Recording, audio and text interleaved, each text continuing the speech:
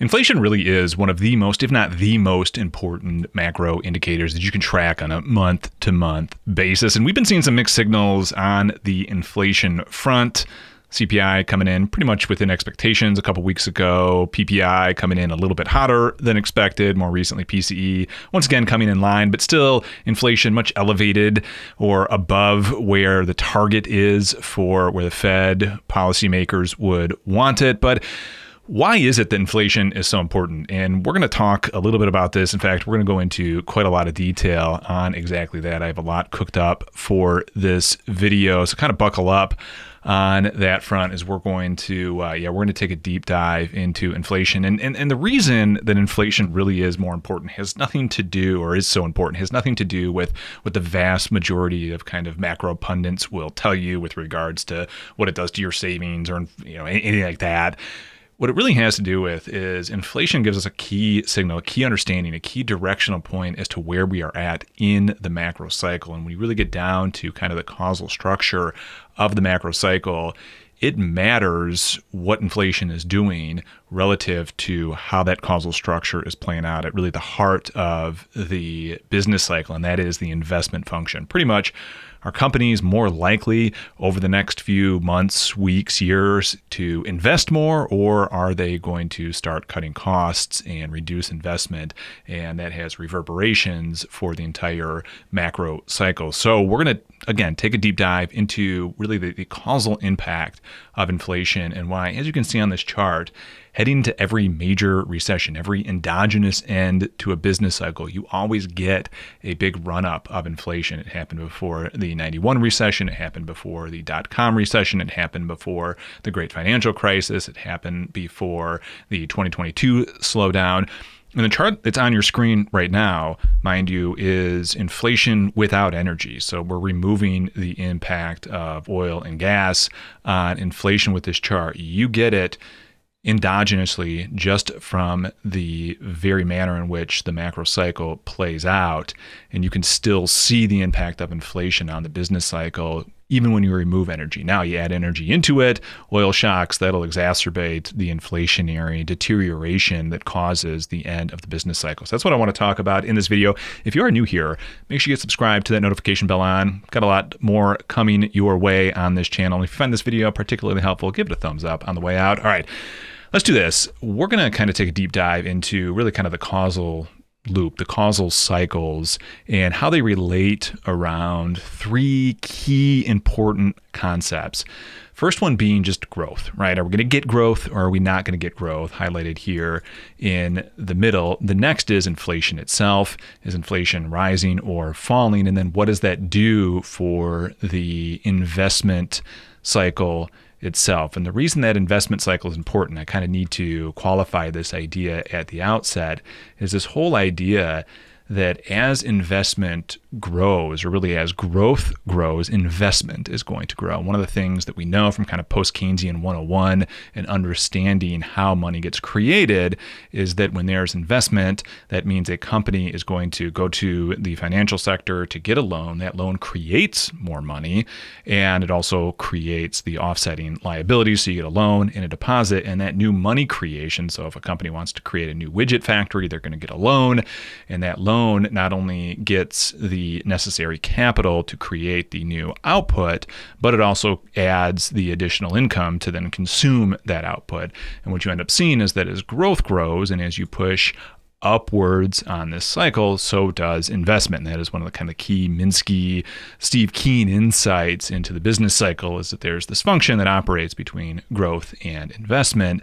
And what inflation tells us, and we'll see this as we go through the causal cycle, is that it really lets us know which direction we are going on this curve. So let's just kind of start with this idea of what's causing growth in the first place. The main driver of growth is going to be higher profits. And you can see that higher profits in this little causal diagram is what's going to lead into more growth. Now let's take a step back and ask, okay, well, where do these higher profits come from? Well, they come from more demand.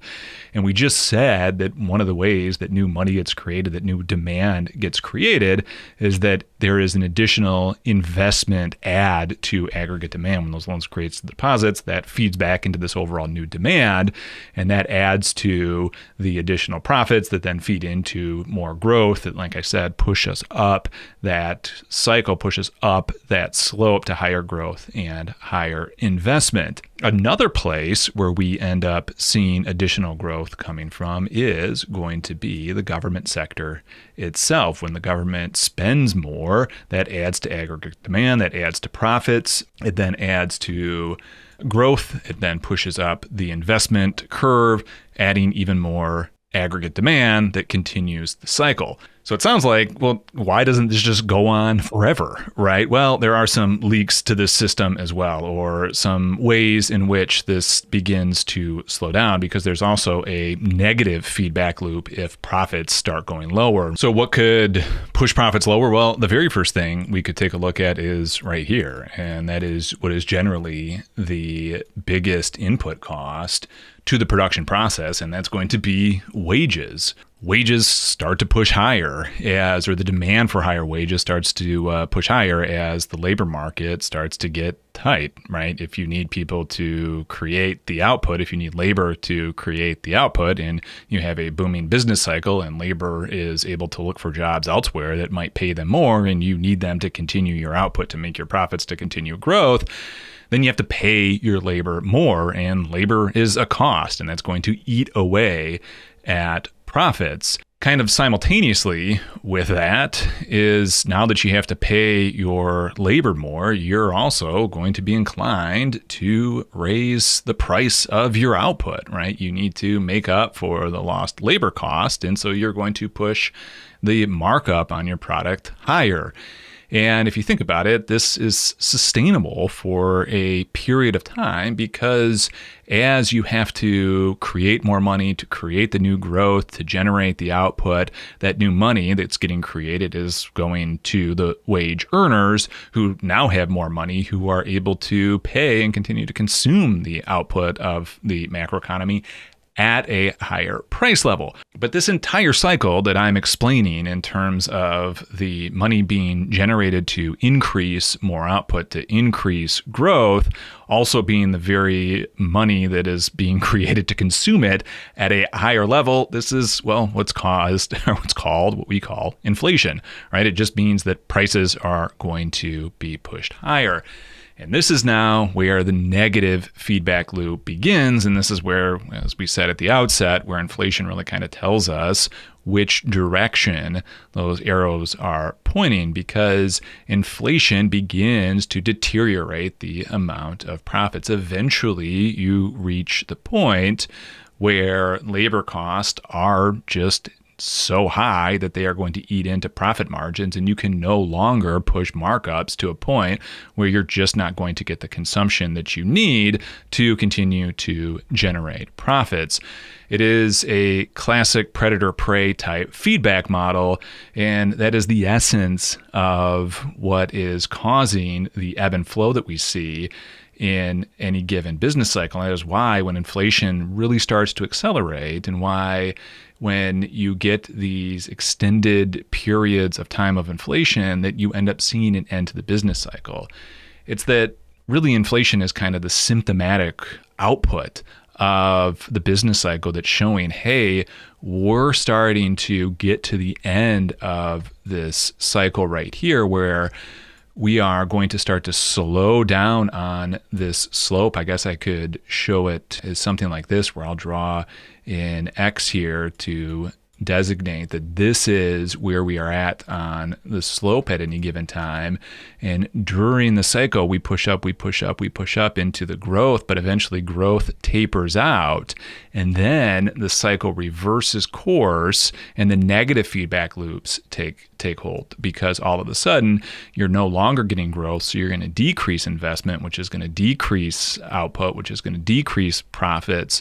And instead of it becoming a kind of virtuous upward cycle, it becomes a deteriorating downward spiral, where you get collapsing growth, investment, and a collapsing macroeconomy. But there's one other piece to this that needs to be added, and that is this initial concept of government spending. Now, we've seen over the last, say, 15, 20 years, government spending has remained quite heightened, and this is why it's been very difficult to get a recession, even though we continue to see this business cycle play out underneath this kind of broader government spending cycle. But the government spending adds into this aggregate demand. However, inflation itself has a negative feedback loop on government spending, because what it ends up doing is it ends up reducing the real value of new government spending. And this is a really important concept in terms of the overall impact of fiscal spending on the macroeconomy. Is you need to look at fiscal spending both in nominal and real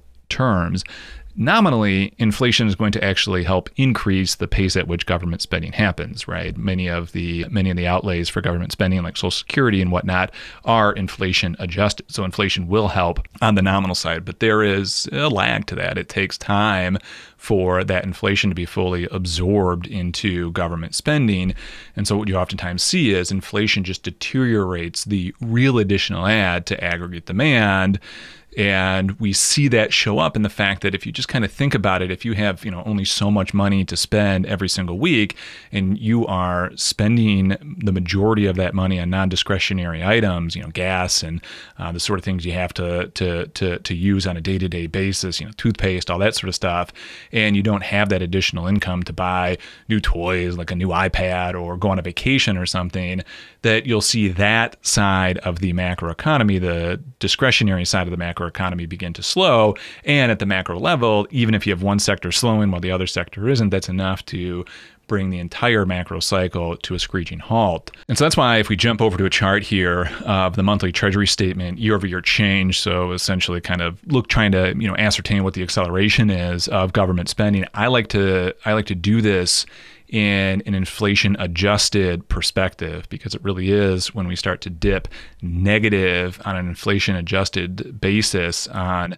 government spending, that is when the market is at the most amount of risk, or really that is when the overall macroeconomy is solely dependent no longer on the fiscal add to add aggregate demand. It's solely dependent on this piece of it, right? And eventually, as we saw, there is a kind of predator-prey ebb and flow where eventually you will get a growth cycle that is negative and kind of all-consuming on itself as opposed to positive, and that happens, and we are most susceptible to that growth cycle ending when fiscal spending in real terms goes negative. We saw this back in the 70s, in the early 80s, the 91 recession. We got very, very close to that point. Obviously, the dot-com bubble, the great financial crisis, 2022. Every major bear market is preceded by government spending in real terms going negative, because it is removing that additional aggregate demand that, given the credit cycle ebb and flow, it's kind of natural cyclicality, given that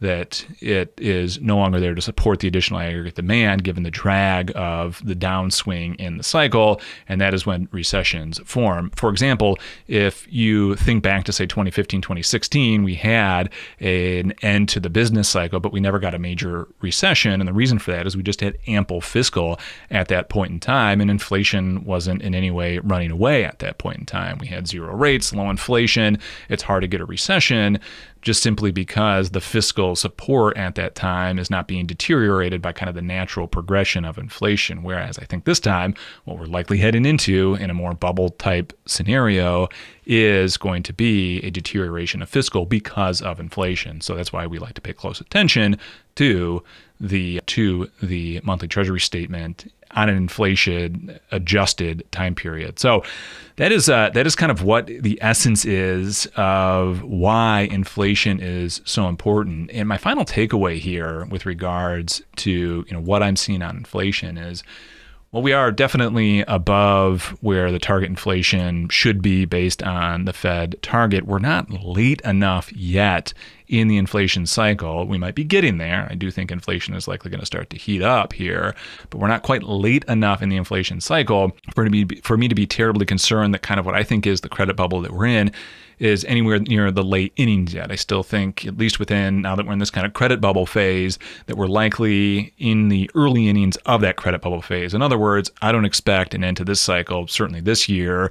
Probably we're looking earliest mid-2026. And what we need to see, kind of the main takeaway from this video, is we need to see an acceleration of inflation into the end of that business cycle to say, yes, this is likely it. So that is kind of my main argument here with regards to how to understand inflation in this kind of broader cyclical terms. To finish though, if you are an active trader, active investor, and you want data like this that it's absolutely valuable now more than ever, make sure you head on over to Applied MMT, sign up for that pro subscription. Not only do we have this data, we have fiscal spending tracked, modeled from every aspect that is important. Lots of different models that track both the credit cycle, the business cycle, and the fiscal side of things. Head on over there. Weekly updates where I explain the macroeconomy essentially in terms just like I did and in more depth for active traders, active investors. Head on over there, appliedmmt.com. Otherwise, that is all that I've got for today. So until next time, good trading and follow those flows. We'll talk to you next time.